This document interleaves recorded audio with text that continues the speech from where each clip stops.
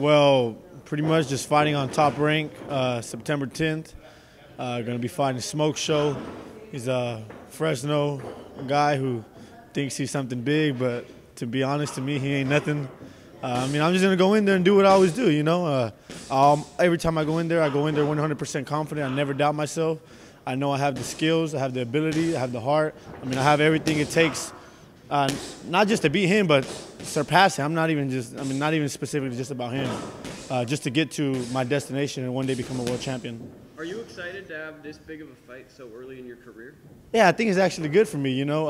It'd be good because that'll make people, it'll draw the attention, and then it'll just line it up for later for when as I get bigger to be worth more money, you know, and draw people in, and that's what people get paid on, you know, drawing people in, having the skills. I got speed, I got power, I got footwork, I have the skills, you know, and don't get me wrong, I can't overlook the guy. He trains hard, you know, he's in shape.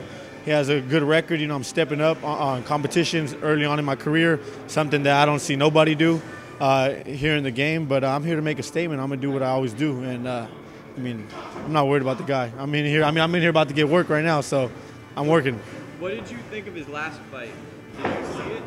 I saw a clip of it. The dude got knocked out. Got hit with 2 punches. He got dropped. That's probably the first guy who ever came after him. Yeah, he got slept. There's not really much you can say about it. All you got to do is watch it and you see it. And, one thing I know about you is you're a very durable fighter. So do you look at him and say, this guy got dropped by kind of like a guy that shouldn't have dropped him? Are you going to carry that confidence in your fight? Even if the guy didn't drop him, I would have had the same confidence from the gates. I was supposed to fight him. That should have been me in there fighting him, so that should have been me who probably slept him.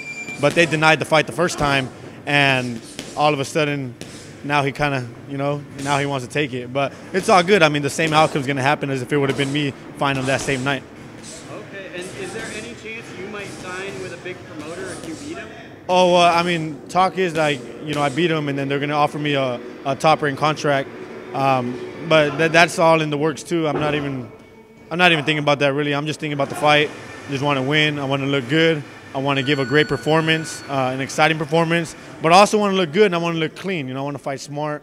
I don't want to be wild. I want this to be my best performance so far, and perfect guy to look good against. Okay, and finally, where can people buy tickets? Oh, you guys could buy tickets. Hit me up on my Instagram, kilo_the_kid. You could also, just hit me up on my Instagram.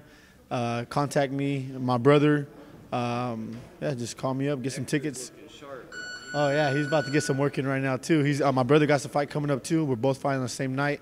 We're staying busy, you know. We're just here to do what we've been since we were kids, you know. Make a name, make a statement, and one day be brothers and run multiple divisions together.